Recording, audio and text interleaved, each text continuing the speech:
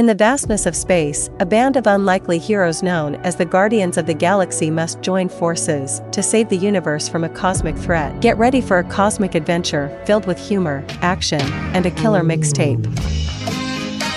In 1988, young Peter Quill is in a hospital listening to music when his mother, who is very ill, gives him a gift and tells him he's like his angelic father. She passes away, and Peter, feeling overwhelmed, runs outside where he is suddenly taken by a spaceship. In 2014, on the planet Morag, Peter Quill, also known as Star-Lord, searches for a mysterious orb while listening to his music. He's attacked by Karath and his crew, but manages to escape with the orb. Yondu, who raised Peter, wants the orb, but Peter decides to sell it himself. Yondu's crew questions his leniency with Peter, but he's focused on discovering who else wants the orb. Karath informs Ronan, who's on a Kree warship called the Darkaster, that he couldn't get the orb and Peter has it. Ronan plans to use the orb to have Thanos destroy Xander. To retrieve the orb, Ronan sends Gamora, despite objections from Nebula, Thanos' daughter. Peter tries to sell the orb on Xander, but learns that Ronan's after it too. Stan Lee makes a cameo as a chatty old man on Xander, amusingly called a pervert by Rocket. Gamora attacks Peter, and they're joined by Rocket Raccoon and Groot, who want a reward for Peter. They all get arrested by the Nova Corps and end up in the Kiln, a space prison. In prison, everyone wants to harm Gamora because they think she's connected to the bad guy Ronan. Drax, another prisoner, wants to avenge his family by hurting someone from Ronan's family, and he's after Gamora. But Gamora claims she's not related to Ronan and was actually going to betray him. Peter defends Gamora. Ronan meets Thanos and informs him that Gamora has betrayed him. Ronan gets angry and kills one of Thanos' assistants. Thanos orders Ronan to deal with Gamora and retrieve the orb, warning that he'll be in big trouble if he fails. Thanos also mentions that Gamora is his favorite daughter, which upsets Nebula. In the prison, Gamora wants to sell the orb to someone else, and Peter, Rocket, and Groot agree to help for a share of the reward. Rocket plans an escape but needs some items. Groot grabs the needed battery first, setting off alarms. Gamora and Peter also get what they need, and Drax decides to join the escape to help protect Gamora and get his revenge on Ronan. The group successfully collects the items needed for their escape plan and reaches a guard station at the top of the prison. Rocket jokes about not needing the prosthetic leg, but they manage to escape by using the items to manipulate gravity and use security droids as makeshift jets. Peter briefly leaves the group to retrieve his Walkman and awesome mixtape from a guard before rejoining them. Yondu tracks down the broker to find out Peter still has the orb. Meanwhile, aboard Peter's ship, the group's members start to interact and bond in their own ways. They reach Nowhere, a space station built inside a celestial severed head, where they plan to meet the Collector. While waiting, some of them get drunk and gamble, while Peter and Gamora connect over music. Peter shares the mixtape his mom made, and they have a moment together. Peter tries to charm her, but she resists, asserting her independence. Peter even mentions a story about people who didn't dance called Footloose. Before meeting the Collector, a drunken fight breaks out among Drax, Rocket, and Groot. Peter defuses the situation. Drax secretly contacts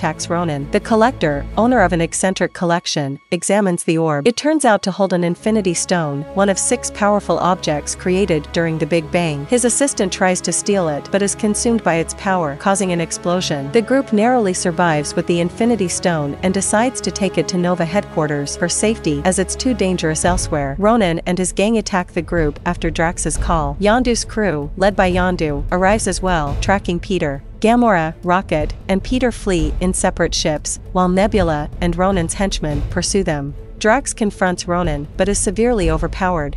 Nebula pursues Gamora's ship beyond the atmosphere, destroying it. She seizes the Infinity Stone and abandons Gamora to drift in space, facing certain death. Peter, realizing he can't let Gamora perish, contacts Yondu to reveal his location.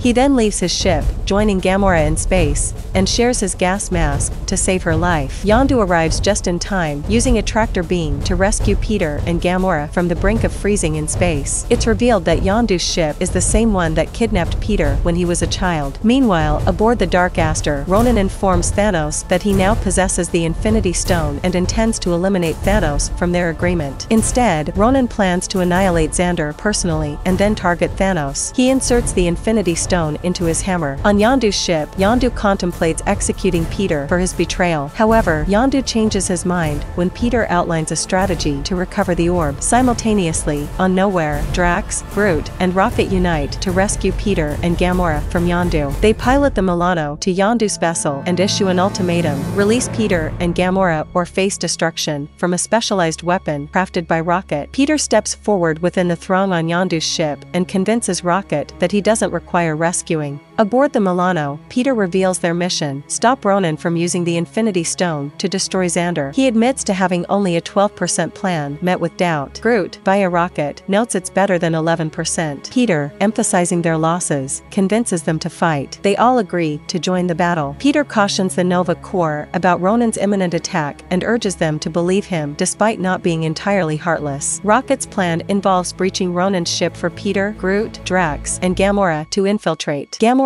aims to disable security, and Rocket has a cannon to destroy Ronan. The plan is executed. Rocket creates a breach. Yondu and his crew assist in defending Xander, and Gamora combats Nebula. Meanwhile, Drax, Peter, and Groot head to the ship's bridge. Nova ships unite, creating a colossal net to decelerate the Dark Aster's descent. Gamora emerges victorious against Nebula, who escapes on a commandeered Ravager ship, ejecting its pilot. Ronan commands his ships to launch suicide attacks on Xander. Rocket and Yondu's crew engage in fierce combat, attempting to take down as many enemy ships as possible. Close to reaching the bridge, Drax eliminates Karath, while Groot employs a long, slender branch to dispatch numerous of Ronan's soldiers. Eventually, the team assembles on the bridge to confront Ronan. Despite their combined efforts, Ronan proves too formidable. Peter shoots Ronan with Rocket's potent cannon, to no avail. Rocket steers the Milano into the bridge, seemingly obliterating Ronan. With the ship hurtling towards Xander, Groot creates a massive protective nest for them all, sacrificing himself for their safety. Rocket, saddened by Groot's choice, knows it will cost Groot his life. In response to Rocket's distress, Groot, who had previously only said "I am Groot," utters, The ship crashes, and everyone survives except Groot, who lies as a pile of scattered twigs. However, the battle isn't over yet. Ronan is still alive and unharmed. In a sarcastic tone, he dubs Peter and his crew the Guardians of the Galaxy. As Ronan raises his hammer for a final strike, Quill stands up and initiates a dance to the tune of Ooh Child. He challenges Ronan to a dance-off, confusing the villain. Peter then reveals that the dance was a distraction as Drax and Rocket shoot Ronan's hammer, freeing the Infinity Stone. Peter seizes the stone before Ronan can, but holding it begins to harm him. Gamora urges Peter to take her hand, and he recalls a moment from his past when he failed to hold his mom's hand. This time, he grasps Gamora's hand. Drax and Rocket also join in, and together, they absorb the power from the Infinity Stone. A surge of energy obliterates Ronan. Gamora contained the stone by placing it in an orb. Yondu arrives to collect the orb, and Peter seemingly hands it over. Rocket collects one of Groot's twigs. Gamora is angry Peter gave up the stone, but he reveals he swapped the orbs and still has the one with the stone. At Nova HQ, they deliver the orb containing the Infinity Stone. Peter discovers he's only half human and half an enigmatic ancient species, possibly explaining his ability to handle the stone's power. A celebration ensues on Yondu's ship, with his crew reveling in their victory. Yondu becomes curious and opens the orb, only to find a troll doll inside. He grins with amusement. Peter finally unwraps the gift his mother left him before her passing, a cassette labeled Awesome Mix, tape number 2. He turns to the Guardians and asks where they'd like to go next. Gamora encourages him to lead, calling him Star-Lord. Peter suggests they embark on an adventure that combines both goodness and mischief. Rocket holds a pot containing the twig he saved from Groot's sacrifice, revealing a small Groot face sprouting from it. Amid the credits, baby Groot grooves in his plant pot to Quill's 1980s tunes, with Drax observing in the background, and pauses when Drax glances at him but resumes dancing once Drax looks away. After the credits, the Collector perches on the debris, sipping his drink, when Cosmo, the Soviet space dog, approaches and gives him an affectionate lick. A voice off-screen comments on the act, deeming it gross. The camera reveal Howard the Duck seated on a damaged cage, also enjoying a drink, and the movie ends here. Thank you for watching, and I highly recommend watching the entire movie as it is incredibly enjoyable. If you haven't already, please consider subscribing to our channel so you can stay updated and receive notifications whenever we upload new videos.